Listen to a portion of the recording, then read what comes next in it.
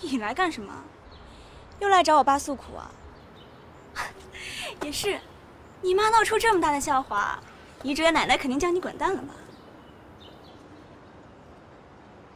干嘛？在于家吃了鳖来。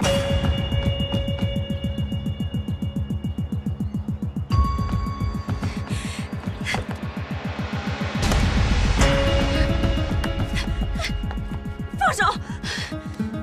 这一巴掌是我替我妈打的，如果再有下一次，我一定加倍奉还。还有，高海这个爸爸我可以不要，我本来也没想要。但如果下一次你再继续利用我妈伤害我妈，我一定不会放过你。你以为吓唬我这次我就会怕了吗？我告诉你，你别惹我！我只是想提醒你，每个人都有自己的底线，不要试图踩雷。 我也警告你，像你这种隐瞒身世的感情骗子，于家是不会接受你的。于是早晚有一天会看清你，回到我身边。于家，说到这，我还得谢谢你，跟你想的正好相反。于直的奶奶非但没有因为我妈的事而生气，反而更加心疼我的处境。你的处心积虑，只会让于直更加舍不得我。我看。 你还是死了这条心。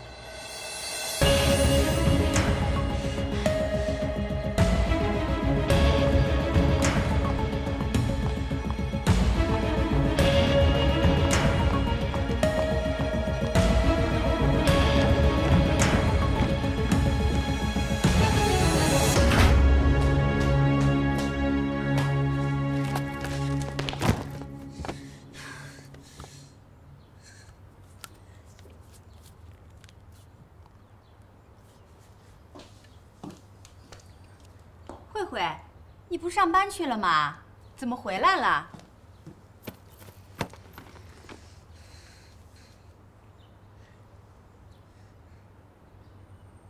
你脸怎么了？这是谁打的？还能有谁？高洁。为了他，爸爸已经打过我一次了。现在他为了他妈妈，居然还上门来打我，我这辈子都没这么屈辱过。你爸爸居然为了高洁打你！ 太可恶了！这笔账我给他记下了。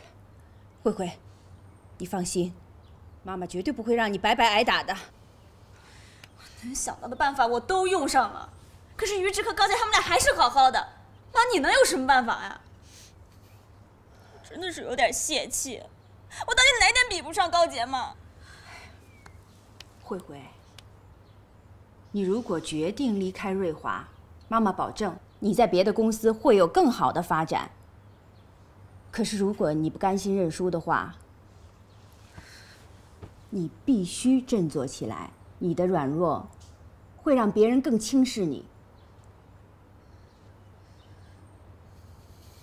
妈，我不想就这么放弃。那好，妈妈今天送你去公司上班。我要让他们瑞华的人知道你是吴小慈的女儿。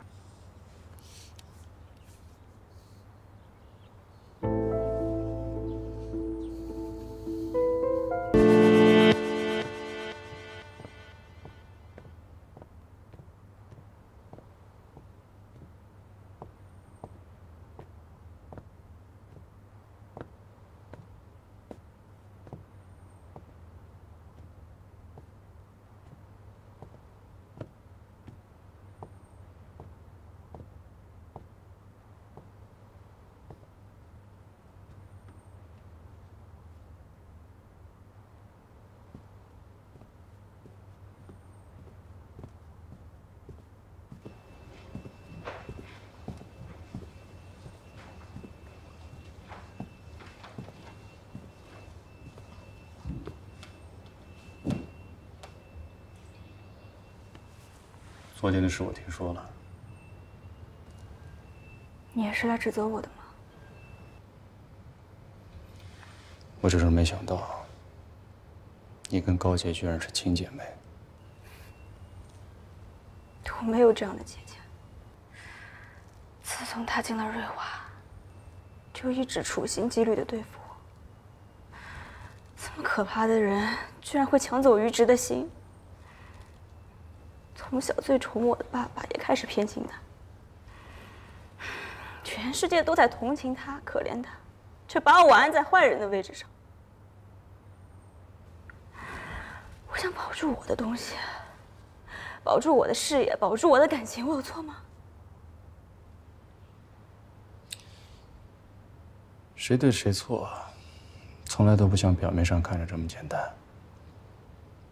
站在不同的立场，看待问题的角度也不一样。不管别人怎么想、怎么看，我更愿意设身处地的为你考虑。